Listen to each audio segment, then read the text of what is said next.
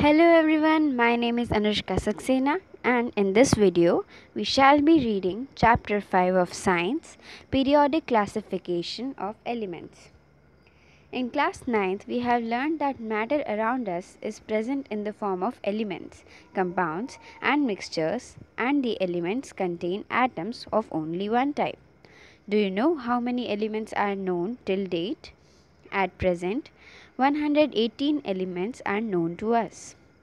All these have different properties. Out of these 118, only 94 are naturally occurring. As different elements were being discovered, scientists gather more and more information about the properties of these elements. They found it difficult to organize all that was known about the elements. They started looking for some pattern in their properties, on the basis of which they could study a large number of elements with ease. Making order out of chaos, early attempts at the classification of elements. We have been learning how various things or living beings can be classified on the basis of their properties. Even in other situations, we come across instances of organization based on some properties. For example, in a shop, soaps are kept together at one place while biscuits are kept together elsewhere. Even amongst soaps, bathing soaps are stacked separately from washing soaps. Similarly, scientists made several attempts to classify elements according to their properties and obtain an orderly arrangement out of chaos. The earliest attempt to classify the elements resulted in grouping the then known elements as metals and nonmetals. Later further classifications were tried out as our knowledge of elements and their properties increased. Dobereiner's triads. In the year 1817, John Wolfgang Dobereiner, a German chemist, tried to arrange the elements with similar properties into groups. He identified some groups having 3 elements each, so he called these groups triads. Dobereiner showed that when the 3 elements in a triad were written in the order of increasing atomic masses, the atomic mass of the middle element was roughly the average of the atomic masses of the other 2 elements. For example, take the triad consisting of lithium, sodium, and potassium, with the respective atomic masses 6.9, 23, and 39. What is the average of the atomic masses of lithium and potassium? How does this compare with the atomic mass of sodium? Given below are some groups of 3 elements. These elements are arranged downwards in order of increasing atomic masses. Can you find out which of these groups form Dobereiner's triads? You will find that groups B and C form Dobereiner triads. Dobereiner could identify only 3 triads from the elements known at that time. Hence, this system of classification into triads was not found to be useful. Newlands Law of Octaves. The attempts of Dobereiner encouraged other chemists to correlate the properties of elements with their atomic masses. In 1866, John Newlands, an English chemist, arranged the then known elements in the order of increasing atomic masses. He started with the element having the lowest atomic mass, hydrogen, and ended at thorium, which was the 56th element. He found that every 8th element had properties similar to that of the first. He compared this to the octaves found in music. Therefore, he called it the law of octaves. It is known as Newlands Law of Octaves. In Newlands octaves, the properties of lithium and sodium were found to be same. Sodium is the eighth element after lithium. Similarly, beryllium and magnesium resemble each other. A part of the original form of Newlands octaves is given in Table 5.3.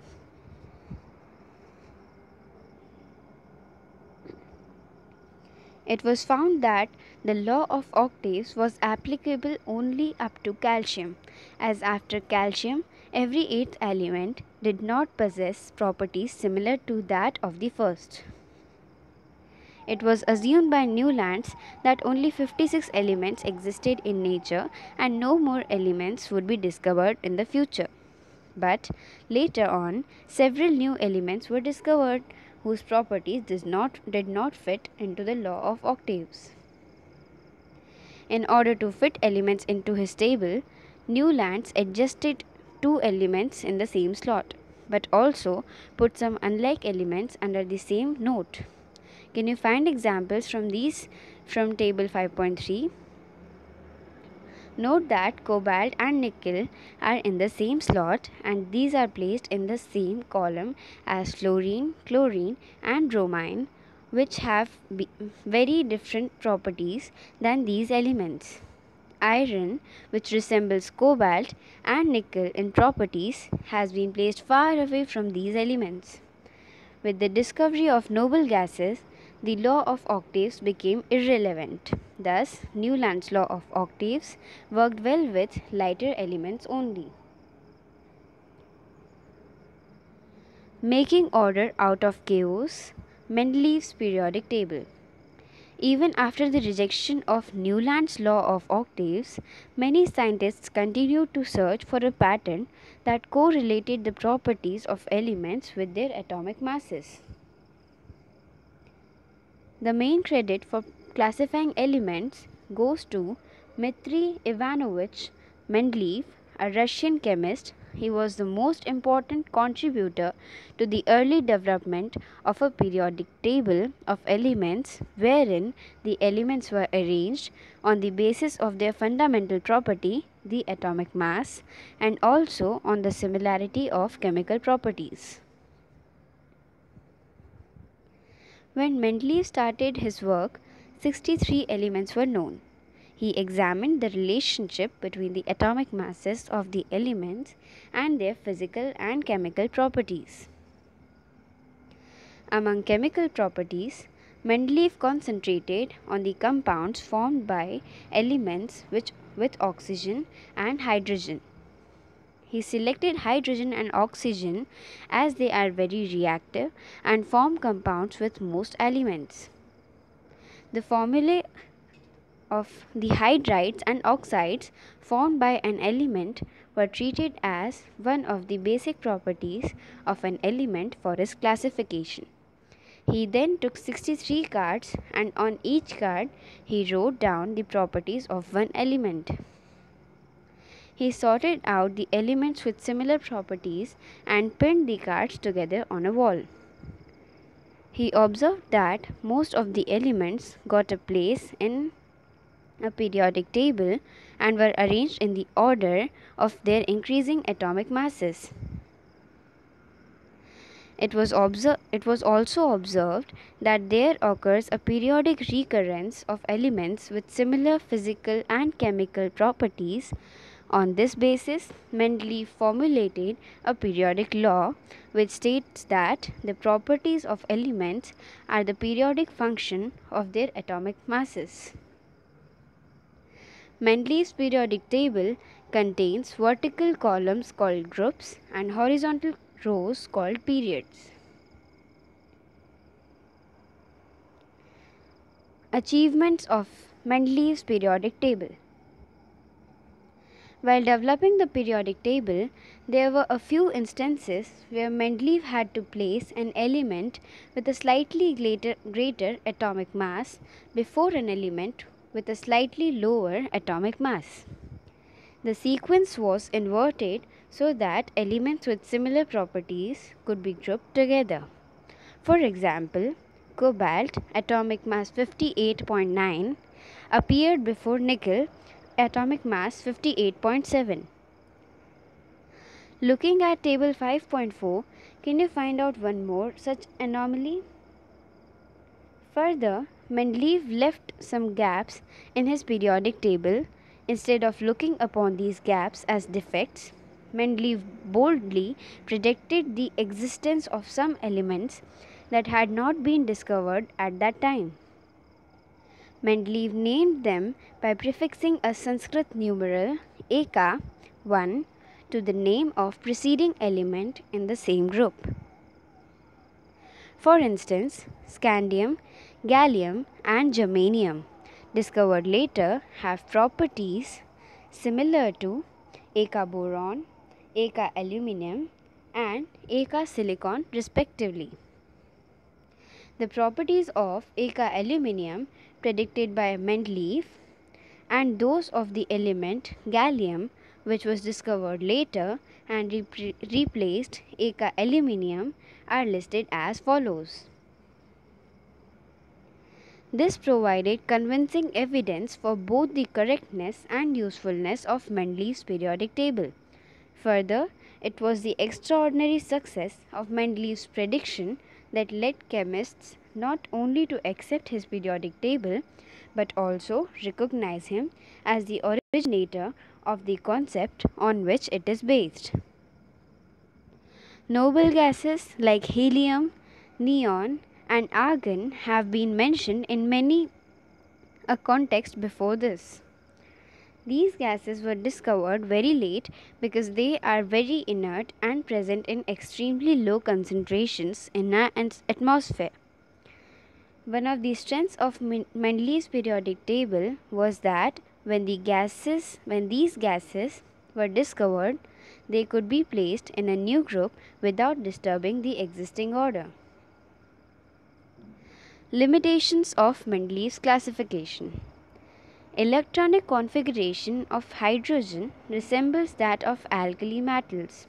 Like alkali metals, hydrogen combines with halogens, oxygen, and sulfur to form compounds having similar formulae as shown in the examples here.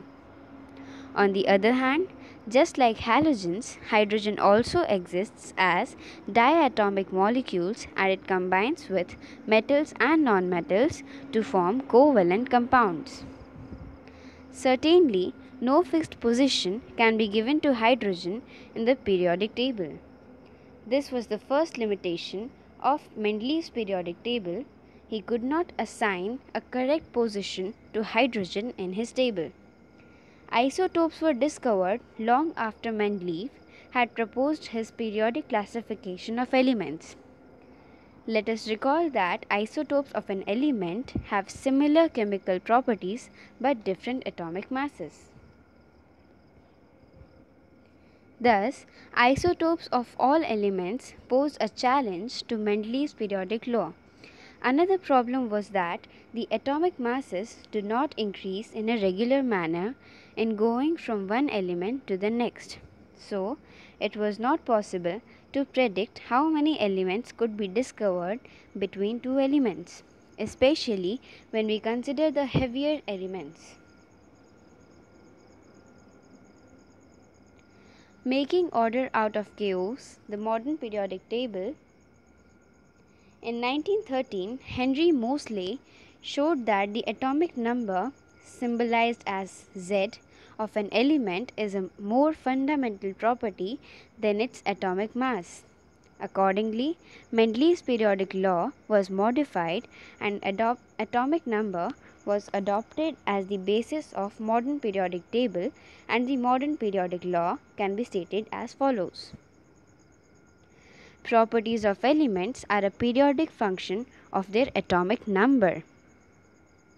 Let us recall that the atomic number gives us the number of protons in the nucleus of an atom, and this number increases by 1 in going from one element to the next. Elements, when arranged in order of increasing atomic number, led us to the classification known as the modern periodic table. Prediction of properties of elements could be made with more precision when elements were arranged on the basis of increasing atomic number.